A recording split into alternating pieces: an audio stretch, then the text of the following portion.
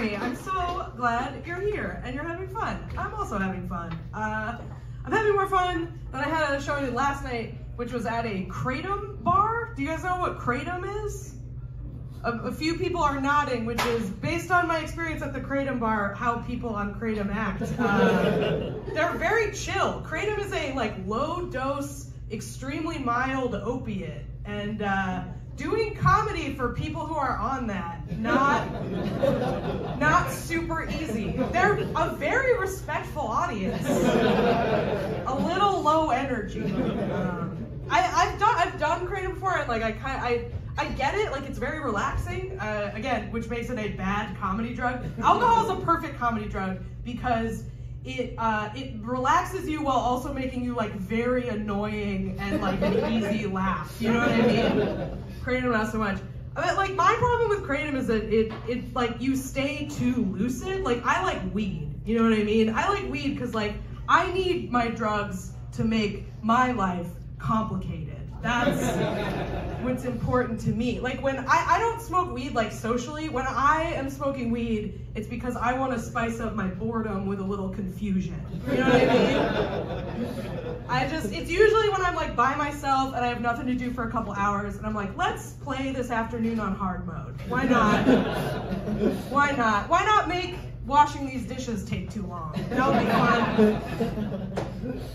I like that it's legal-ish now, but it's also I feel it has lost its edge, you know? It was never a particularly edgy drug, but I feel we've fully just gentrified it into it being lame now. It's not cool to smoke weed. It's funny that rappers rap about it it's cool, because it's really not it's basically rapping about drinking orange juice or something. There's a rapper I like named Killer Mike. You guys know Killer Mike? He's great.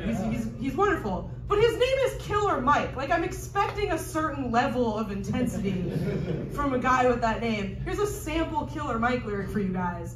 I smoke the kush, I eat the puss.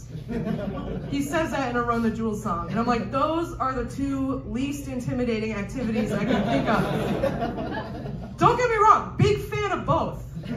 I'm just saying, someone who looks like me should not be a fan of the activities you are describing if your name is Killer Mike. You know what I mean? You're not Killer Mike at that point. You're Kath's friend Mike, who she calls when she's lonely, you know? Gangsta rap should not include a description of my idea of a relaxing Sunday afternoon. You know? That's all I'm saying. But, I don't know. I like it.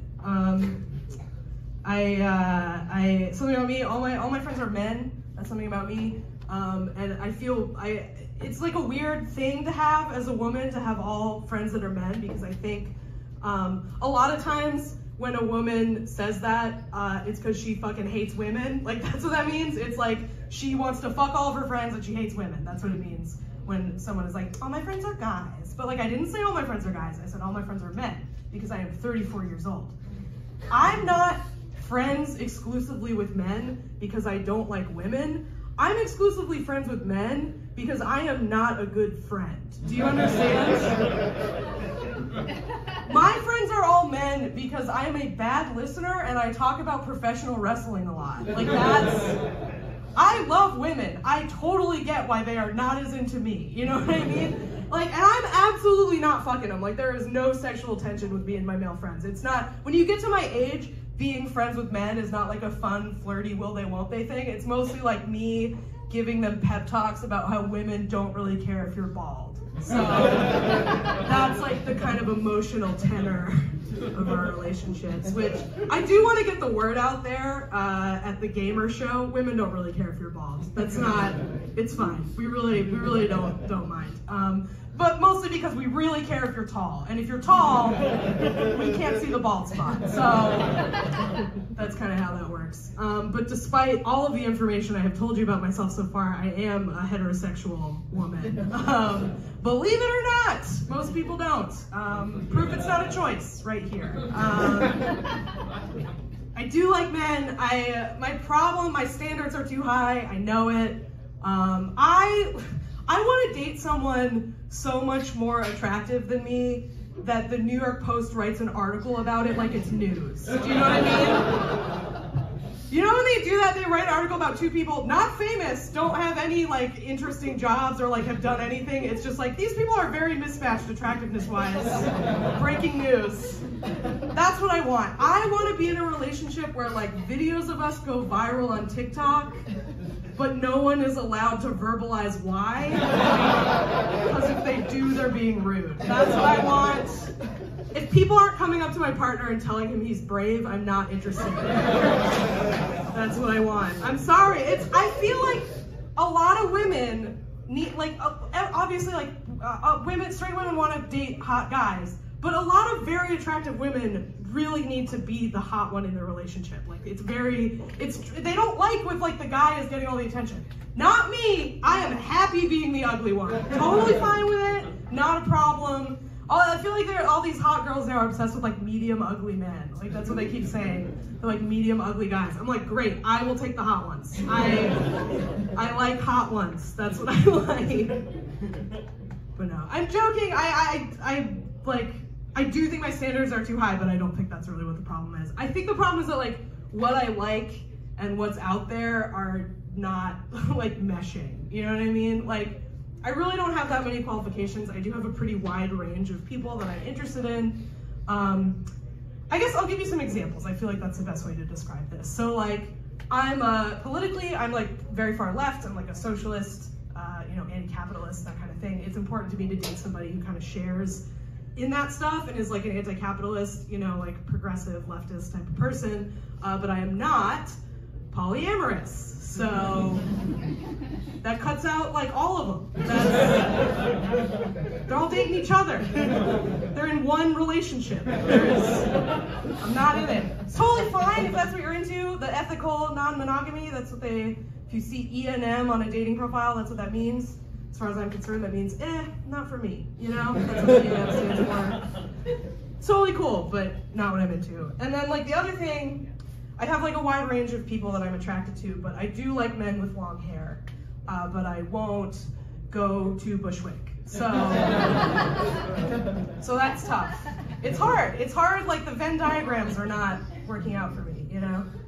And I was complaining about this to a friend of mine, and she was like, let me put this together for you so you can see what you're telling me here. So what you're looking for is a progressive, egalitarian, long-haired man who is passionate about monogamy. And I was like, yes, that's what I want. And she was like, you don't think your standards are too high? And I was like, no, that's like 2 qualifications. And she was like, you just described Jesus Christ.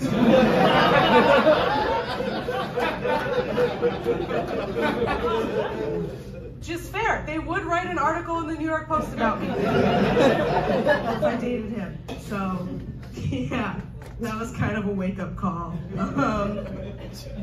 I am like worried about getting back into a relationship though, because like, you know, with the pandemic and everything, I've been in kind of a dry spell, and like, I'm scared. I'm a little worried about getting intimate with somebody again, because like, do you guys, I mean, I feel like this is a rhetorical question. You're all gamers, so you know about post-nut clarity, right? You know what that term is? Yeah, it's a thing. I recently learned that in Japan, they call it philosopher time, which is incredible. Much classier, much classier. But yeah, it's called post-nut clarity. After, what it is that like, men get horny and they're insane. Right? We all know this. And then they come and they get a bird's eye view of their entire life. And that's when like every life decision is made, from what I understand. Like that's when marriages end. That's when people change religions. Every membership at a rock climbing gym, post-nut clarity, that's when it happens. But that doesn't, like women, biologically, like our hormones and stuff, that's not what it is. Like with men, like being horny and coming and everything, that's like this need that once it's met, it's like, okay, done, checked off the list, on to the next thing. Women can keep coming. Again, news I feel important to share with the gamer community. Women can keep coming. And it's like the opposite for women. We don't get post-nut clarity. Like women start out sane, And then if we come enough times, our brains just like don't work anymore. And we make terrible decisions based on it. You know what I mean? Like if you ever see those couples where it's like the woman has won a Nobel Prize and the man is like a dog walker, you know? You're seeing post-nut psychosis. That's what that